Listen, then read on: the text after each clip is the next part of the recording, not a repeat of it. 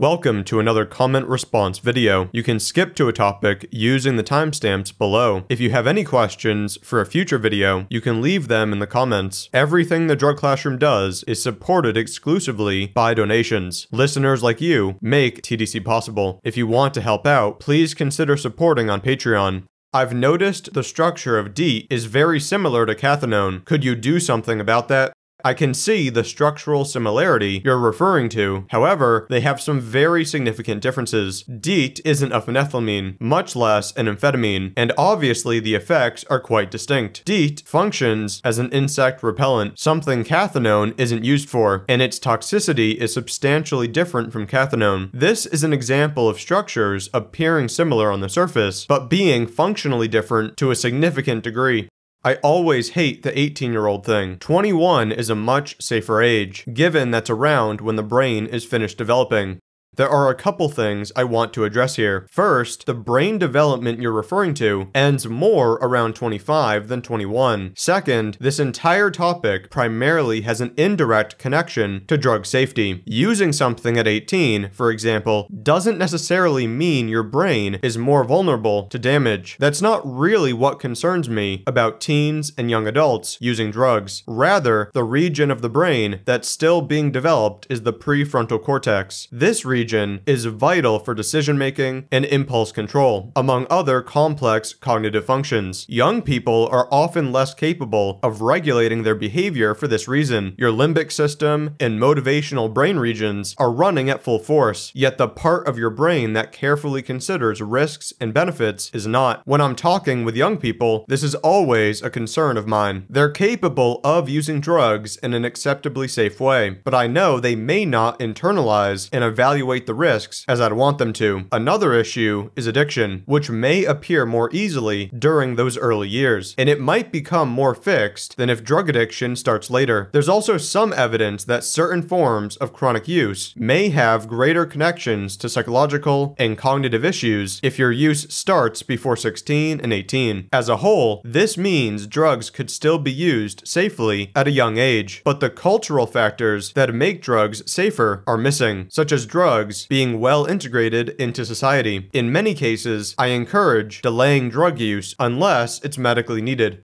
What is more neurotoxic, MDMA and analogs, or LSD and analogs? The short answer is MDMA, MDA, and maybe similar drugs. The long answer is that we're still trying to understand MDMA's alleged toxicity. It's not totally clear if the changes at relevant doses in animals are actually signs of classic neurotoxicity, but it is the case that abusing MDMA could lead to persistent changes in the serotonin system. So, this so-called toxicity is indeed a concern. LSD and related drugs, on the other hand, really don't come with the same neurotoxic risks. We've yet to have studies suggesting psychedelics are a problem from that perspective, which at least partly makes sense given their pharmacology. It's yet to be seen if problems like HPPD are signs of toxicity or dysregulation. There is a possibility that they could be, but overall, classic psychedelics come with fewer so-called neurotoxicity risks than MDMA. Any similarities between crack cocaine and methamphetamine? They seem to be similar with their effects. They're both powerful stimulants, but they have notable differences. Although they're relying on the same basic monoamine systems, such as dopamine and norepinephrine, they alter those systems in different ways. A key part of methamphetamine's activity is that it increases the release of monoamines, while cocaine blocks their reuptake. Cocaine also has some other properties that could make it somewhat riskier for the cardiovascular system. Among those properties is its ability to interfere with ion channels. Crack cocaine is essentially just cocaine. They offer the same dynamic effects in the body, but since different routes of administration are involved, the pharmacokinetics will differ, allowing inhaled cocaine to feel moderately different from intranasal cocaine. Cocaine also doesn't last as long as methamphetamine, so people often redose more frequently. All in all, both are euphoric stimulants, and they overlap in many ways when it comes to their acute safety. Seth, I love your channel, but I've got a question for you. Do you think doing psychedelics contributes to schizophrenia or causes schizophrenia?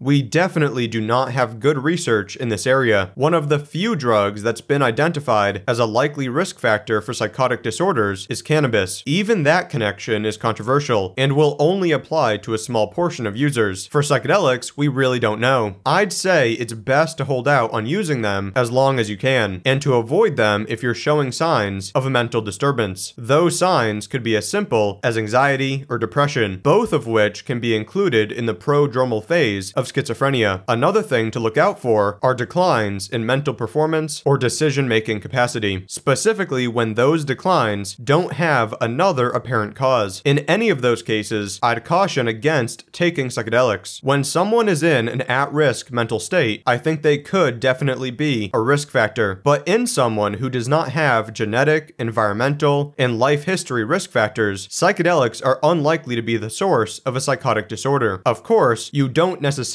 know your risk factors, so the most you can do is pay attention to family history and your own mental state. If you already don't feel right, psychedelics aren't the thing you should add to the equation. Thanks for listening. If you have any questions, feel free to post them in the comments. You can also reach me via email at seth@thedrugclassroom.com. And if you want to support TDC, please do so on Patreon.